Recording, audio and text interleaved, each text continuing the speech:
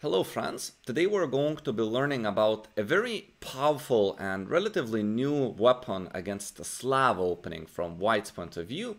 There are many different lines and setups that Black can choose in our opening, and they haven't been analyzed as well. For example, if you got books that are written based on the Slav opening, it's quite rare for the author to be including our variation, which means that it's still obscure in 2021, and I believe if at the very top level they have most of the lines analyzed, at your level I say almost no chance that your opponents will be familiar with what I'm going to introduce you with today. So it starts off with White playing d4, d5, c4, c6, and don't worry, we're not gonna be playing those boring exchange Slavs. Instead, we're gonna be learning about this move bishop to g5. At first, maybe the move even may look stupid. What's its purpose? Well, every opening or every opening variation that I'm trying to play with White, I'm trying to understand what kind of concrete problems am I posing on my opponent. If I'm not creating any problems, that opening is not for me. And bishop on g5 is simply pinning the pawn on e-file, and this doesn't allow them to develop their dark square bishop in the usual way, which would be like to e7, d6, or b4 before they do something about that pin. And there are lots of ways how Black can actually try and attempt to solve those problems, and sometimes those positions can lead to very sharp, chaotic, like World War II type positions. Whereas in other positions, in other variations, we're going to choose just to go for a solid but stable positional plus with very calm play. So in a way, it's going to depend on how Black is going to play. Now we're going to look at a couple of lines. There are too many lines to cover them all in one video. And I would like to start with the move queen to b6. So this just tries to forcefully unpin the pawn, and now Black would be ready to develop the king side in a normal way. This also targets the pawn on b2, which is a relatively common idea when the bishop comes out of White. Say in the London system, another popular opening, this queen to b6 is also a very common idea. Now we're going to be going for knight to c3. We're simply counterattacking the pawn on d5, and for us the most important thing is that they cannot take the pawn on b2. This leads to a winning position for White.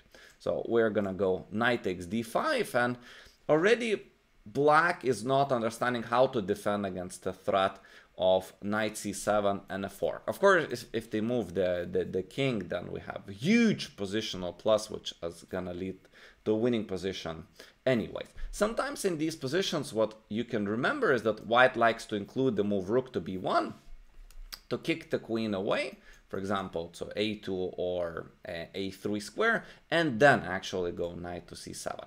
So in this position, I guess the only move that your opponents will try is going to be knight to a6, defending c7 square, and White goes e4 with too many threats. One threat is simply to take the knight on a6 with the bishop with a subsequent fork on c7, and another threat is to play rook to b1, which would move the queen away from the b file, and this would allow our bishop to come to this b5 square when, after they block the check and we take and king takes, their king ends up in the middle of the board. The best try for Black maybe is to play e6. White can launch an in-between move rook to b1, say queen takes a2, and now after bishop to b5 check, bishop d7, there are many ways to win the game. Perhaps the simplest would be just rook a1, queen to b2 seems to be the only move, and then takes, and Black's king doesn't run away from the center. There are simply too many pieces that are gonna hunt it down, and Black is inevitably losing the game over here. If you don't like this line, let me quickly just show an alternative. Here we could also take on d7, then play rook takes b7, and for example, after rook f7, again, there are too many threats. If they take the knight, we can always take back on f8, and queen c1 is another line. I think that over the board, you would find one of these winning continuations, as there are so many of them here. So we're not afraid of queen b6 right away and then grabbing the pawn.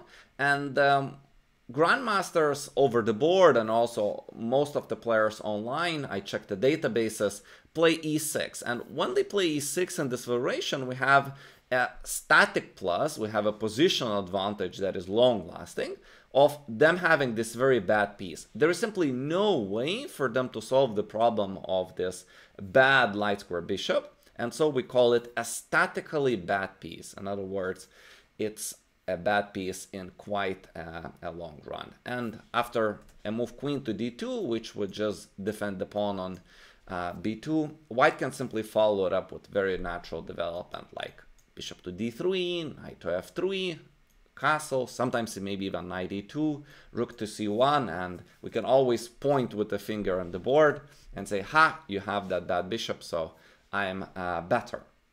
Perhaps the most fun line that black can choose is actually to include h6, and after bishop h4, then play queen to b6. That's very, very, very chaotic line. Let it be the last line we're going to look at today. And I think that the most natural move, and most of the players are going to play knight to c6. They're for now ignoring their problems, pressing d4 pawn, and we're going to also play the move knight to c3. Well, we're attempting with this move to press d5, which would attempt for them not to allow to develop the queen, as seemingly the pawn is hanging, although in reality actually they can still play the move queen to b6. They're of course counterattacking b2. Now here already we cannot play knight takes d5, because after queen a5 not only the knight is under attack, but also the bishop behind it. Black is winning the piece and the game. So our move is going to be, there is more than one move, but I like e4. If we're playing something that is not as analyzed, let's go for the sharp lines. So we're playing e4, and our very basic idea is that if they take on e4, we're going to be playing d5. And now there could be some bishop b5 checks in some cases, like for example, if they go knight to b4, bishop b5, bishop d7, and of course here already I don't have to be genius to understand that white is better when black's king is so misplaced. And it leads to hard positions for black in a practical sense, because white is not risking much. On the other hand, if black makes a mistake, white can capitalize on all sort of, as I mentioned, bishop knight b5s, knight c7s, or bishop b5 checks. So for example, we could try bishop e3, allow them to take the poison pawn, and then after knight b5 already black screams, mamma mia, what to do. So again, very, very hard, I believe, to be playing black, but not saying that white cannot lose the game as well. And after e4, the most typical move here, at least online, is played e6. And then we simply have takes on d5, takes on d5, and the move bishop to b5.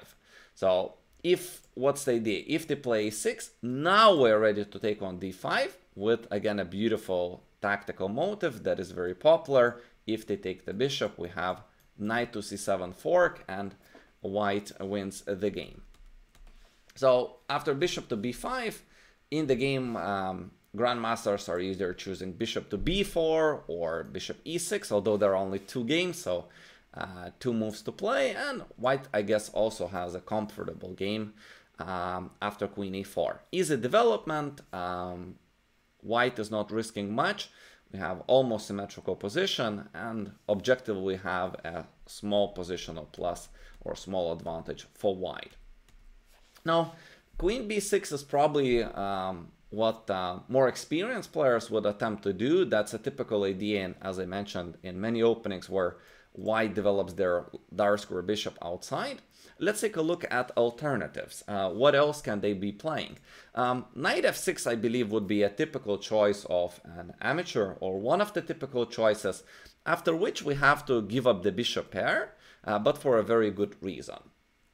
Most of the students that I teach this opening to play, they're actually playing this line from white's point of view, as black is the one that chooses this line as their most popular choice. Here, if they take with the e pawn, then the d5 pawn becomes isolated, and white has very comfortable and easy way of playing the game here. For example, e3, bishop to b4 is most popular choice. There are alternatives. Say knight to e2, ready to take back with the knight, although of course we would love to put the knight on f4 and later maybe press in various ways this isolated pawn on d5. For example, rook to c1. Now also, once the knight moves, we're ready to take back with the rook. Not that it's a disaster, of course, to take with the pawn. For example, bishop e6, knight to f4, rook c8. And white has not a huge advantage, but very comfortable position to play. And I would say that in a practical game, white is much better, between slightly better and much better. If they take with the g-pawn, which is the grandmaster's choice, white also has a very comfortable development in a similar fashion, bishop d3. And I think that Dorfman, one of the best coaches of all time, would be very proud of how players are playing now, because according to his strategy, when black has the bishop pair, black should put or rather defend the squares that opponent's bishop color is off. So in this case, because white has the light square bishop, black should be attempting to defend the light squares. That doesn't mean that black should be like psycho and put all the pawns on the light squares, but this move f5 and this whole solid white structure, of course, doesn't allow white to create the counterplay along the light squares right away. And the reason why they want to defend those squares is simply because white has 3 minor pieces that could attack any given light square on the board, whereas black has only 2, the light square and the knight. And on the other hand, black, of course, will be attacking and conducting play on the dark color squares. That's why black chose to make this bishop into a very good one. As you can see, it's active and pawns are not restricting it. And their bad bishop is the one that is the same color as the white. So white, on the other hand, wants to defend the dark squares. And Giri, for example, one of the best players in the world here, played g3 for this reason. White defends the dark squares, attack the light squares, whereas black defends the light squares and attack the dark squares. That's not related just to this opening, but any position with the bishop pair. And we can just observe a couple of developing moves here.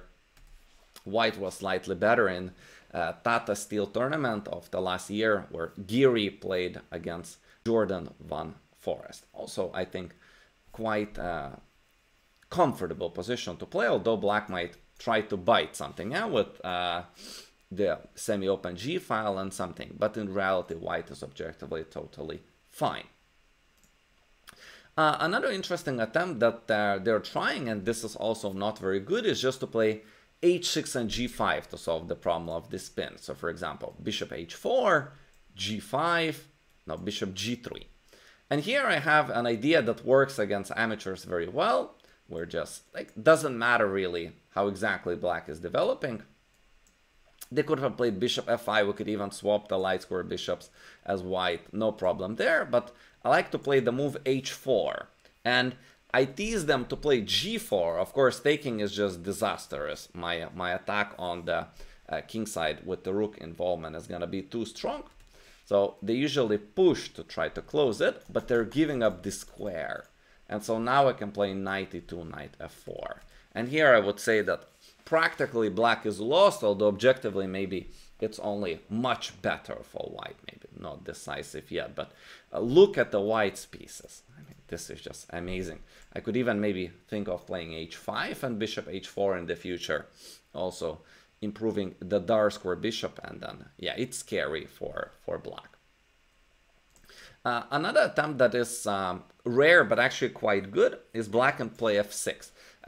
Rarely do people are gonna play this move because it takes away the square, but Sokolov, one of the also amazing players in the world, actually lost one game here in a similar position against this idea of knight h6. And very simple idea, trying to win the bishop pair on the king side there.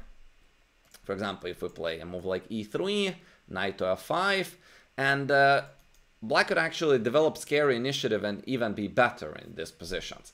And not to say that we cannot play bishop h4, but I recommend the move bishop d2 here. It feels it feels at first very stupid, as we're simply sacrificing the pawn on d4 and not clear how can we win it back. But wait a minute, if they play knight takes d4, here we have a move e3.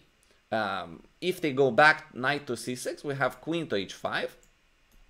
We're doubling attacking the king and the pawn, and after we win this pawn back, here these pawns are restricting black's development quite a bit, and for this reason white is simply much better. They could also go back knight f5. Now this check on h5 doesn't attack the pawn, but here we can play bishop d3, e5 is the best move, and after knight g to e2, this is a good position for black. Objectively this is equal, but there is an imbalance and someone might win this game actually. I bet this is not a drawish position at all. Black has pawn center and one pawn up, while white has huge lead in development. We have 4 pieces developed, black has only 1. So I, after f6, would be tempted to go for these lines myself. And now the most fun line. Video is of course taking long, and I'm gonna add timestamps so that you could just only look the lines that you're most interested in. But let's take a look at that crazy line where black starts with h6 and then plays queen to b6.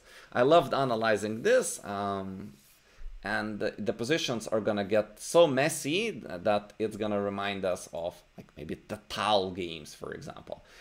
So we are gonna play knight to c3. Now black takes the pawn on b2. Again, we know that if e6, that bishop is very bad. We could play a move like queen d2, and we have always a static positional long-term plus. Queen takes b2. Now knight takes d5, and it seems like, okay, we're threatening this fork again. If knight a6, maybe e4s, and we're in a very good shape. But they have this move e6, and don't rush with knight c7 because it actually loses the game. Because this move prepares bishop to b4 check, and once it lands there on b4, the only piece that can block is actually the queen. So if knight to c7, for example, king d7, this is very, very bad for white. For example, knight a8, bishop b4, and it's black that is winning the game.